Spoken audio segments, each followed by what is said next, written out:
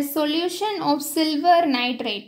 So silver nitrate solution இருக்குது is electrolyzed for 20 minutes. Time எத்தனை 20 minutes. இந்த 20 minutes நம்ம seconds மாற்றி வச்சுக்கலாமா? Because நம்மளுக்கு most equationல secondல தான். நம்மளுக்கு 1 minute is equal to 60 minute in 60 seconds ன்னு தெரியும்.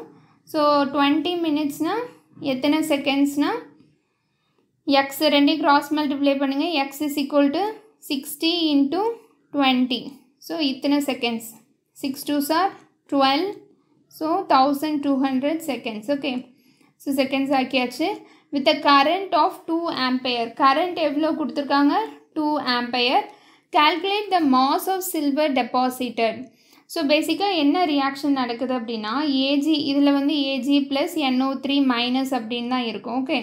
So Ag plus வந்து ஒரு எலக்ட்ரானை gain பண்ணி Ag மாறுது. So இது வந்து எதில் நடக்கும்? கேத்தோடில் நடக்கும். ஓகேவா? இதில் mass of silver deposited எவ்வளோ டெபாசிட் ஆகிருக்கு? இப்போ இதில் வந்து இதெல்லாம் என்ன அர்த்தம்?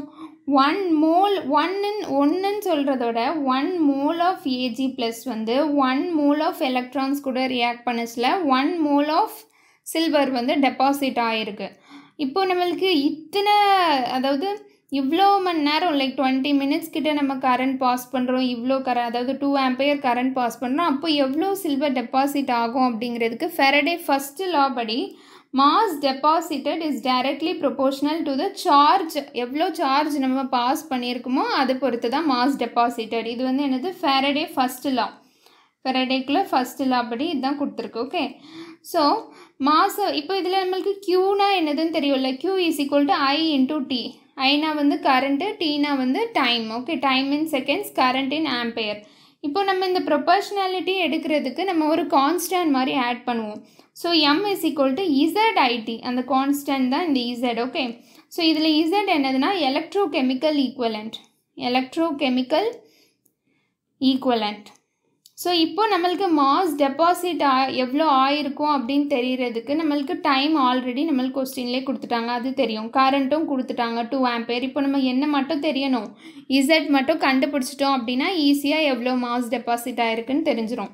ஸோ இந்த இசட் அப்படின்னா இந்த எலக்ட்ரோகெமிக்கல் ஈக்குவலன் அப்படின்னா என்னது அப்படின்னு ஃபஸ்ட்டு தெரிஞ்சுக்கலாம். ஸோ ஒரு கூலும் பாஸ் பண்ணச்சில் எவ்வளோ மாஸ் டெபாசிட் ஆகிருக்கு அப்படிங்கிறது தான் இந்த எலக்ட்ரோகெமிக்கல் ஈக்குவலண்ட். ஓகே. ஸோ அதை நம்ம எப்படி கண்டுபிடிக்கிறது அப்படின்னா இப்போ பாருங்கள், இதில் வந்து சில்வர் வந்து 1 mole ஆஃப் சில்வர் வந்து டெபாசிட் ஆகிருக்கு. சரி, இதில் வந்து 1 mole ஆஃப் சில்வர் வந்து டெபாசிட் ஆகிருக்கு. So 1 mole of சில்வருக்குள்ளே molar mass. இப்போ மோலார் மாஸ்னால் என்னது? Mass of 1 mole of a substance. So சில்வருக்குள்ளே molar mass என்னது? 108 கிராம் பெர் மோல். அதாவது 1 மோலுக்குள்ளே மாஸ் என்னது? 108 கிராம். ஸோ இந்த 108 கிராம் டெபாசிட் ஆகிறதுக்கு நம்மளுக்கு எவ்வளோ electrons தேவைப்பட்டதுக்கு? 1 mole of electrons. So 1 mole of electrons அப்படின்னா எத்தனை கூலும் இருக்குதுன்னு நம்ம கண்டுபிடிக்கணும். இதில் எத்தனை சார்ஜ் இருக்கும் அப்படின்னா 96500. இது ஃபேரடே லா படி இத்தனை கூலும் சார்ஜ், அதாவது ஃபேரடே கான்ஸ்டன்ட். ஓகே. இது 1 ஃபேரடே இஸ் ஈக்குவல் டு இத்தனை வேல்யூ. ஸோ 1 mole ஆஃப் எலக்ட்ரான்ஸில் எவ்வளோ சார்ஜ் இருக்கும்? 96 அரௌண்ட் அப்ராக்சிமேட்லி 96500 கூலும் இருக்கும். இப்போது அதாவது 96500 கூலும் பாஸ் பண்ணால் நம்மளுக்கு எவ்வளோ டெபாசிட் ஆகுது அதை எழுதுவோமா? 96500 கூலும் பாஸ் பண்ணால் நம்மளுக்கு எவ்வளோ டெபாசிட் ஆகுது? 108 கிராம். அப்படி தானே? ஏன்னா 1 mole டெபாசிட் ஆகுது. இப்போ எனக்கு என்ன வேணும்? எலக்ட்ரோகெமிக்கல் ஈக்குவல்னா 1 கூலும் தான் நான் பாஸ் பண்ணுறேன். அப்போ எத்தனை மாஸ் வந்து டெபாசிட் ஆகும்? ஸோ நான் அதை வந்து எக்ஸ்ன்னு வச்சுக்கலாம், இல்லாட்டி இசட்ன்னு கூட வச்சுக்கலாம். ஏன்னா இசட் தானே அதுக்குள்ள வேல்யூ. ஸோ இப்போ கிராஸ் மல்டிப்ளை பண்ணுங்கள்.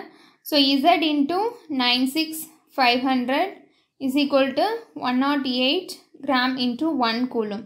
ஸோ இசட்டை மட்டும் இந்த சைடு வச்சுட்டு மிச்சம் எல்லாத்தையும் இங்கே கொண்டு வந்துடும். 108 gram divided by 96500 coulomb.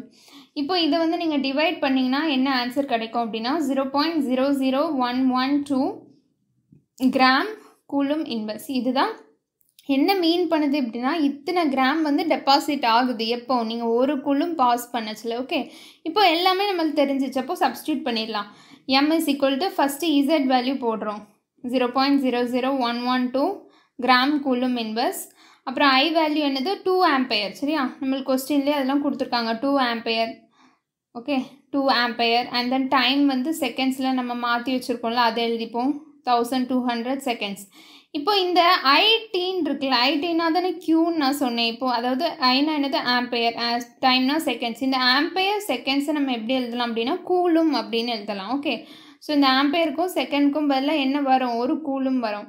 So நீங்கள் ரெண்டையும் எல்லாத்தையும் மல்டிப்ளை பண்ணால் உங்களுக்கு ஃபைனல் ஆன்சர் என்ன கிடைக்கும் அப்படின்னா 2.68 கிராம் மட்டும்தான் கிடைக்கும். ஏன் அப்படின்னா இதில் கூலும் இன்வர்ஸ் இருக்கும், இன்னொன்று கூலும் இருக்கும். இந்த ஆம்பையர் செகண்ட்லேருந்து ரெண்டும் கேன்சல் ஆயிரும். மிச்சம் நம்மளுக்கு எவ்வளோ மாஸ் டெபாசிட் ஆகிருக்குன்னு கண்டுபிடிச்சாச்சு. அவ்வளோதான். தேங்க்யூ.